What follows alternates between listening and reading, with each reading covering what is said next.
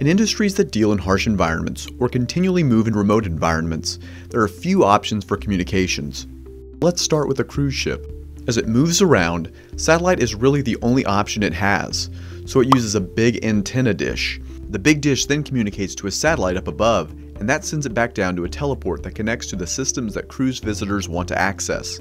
Skype calls to family at home, Netflix for a quick movie, or Facebook and Twitter to share information with friends and family about a once-in-a-lifetime vacation. The content flows back through that same dish as long as the ship hasn't moved out of range of that satellite. If it does, the ship must have a separate dish to pick up a separate satellite.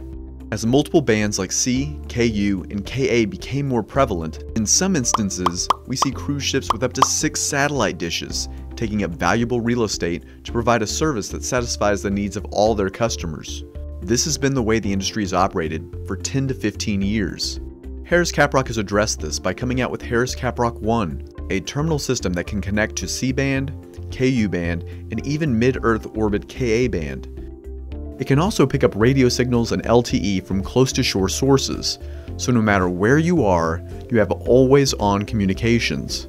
Harris CapRock 1 is a way to break the cycle of forever adding more and more capital expenditure to your vessel and more time and material costs to your transit. It ensures that you are always connected. Harris CapRock 1 automatically selects the best network to get the quality of throughput that you need and gives you the access to the satellite communications that are supported by the most robust path in the industry. The path and the speed of which it gets back is very critical if you are linking applications to remote mobile environments. Harris CapRock has more commercial bandwidth than anybody else and is the second largest user outside of the US government of commercial satellite. We operate our own teleports. We operate our own customer service centers and network operations centers with various locations around the world, so we've always got somebody in the right language and the right time zone to be able to address your needs. The networks that we have around the world are robust enough no matter where you are or where your customers are that the information can get to them.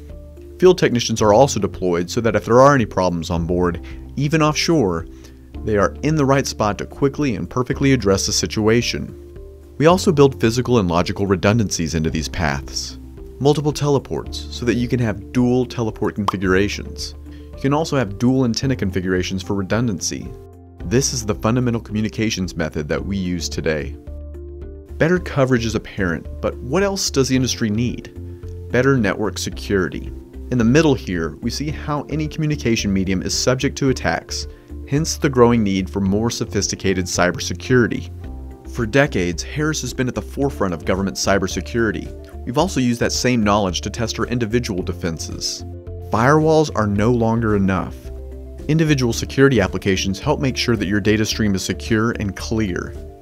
But all your applications have to work, so with Harris CapRock 1, which can select between stationary high-latency satellite communications or low-latency communications, we can now start to match your application with the appropriate channel based on jitter rate, packet loss, latency, and security so that we meet the unique needs of your system.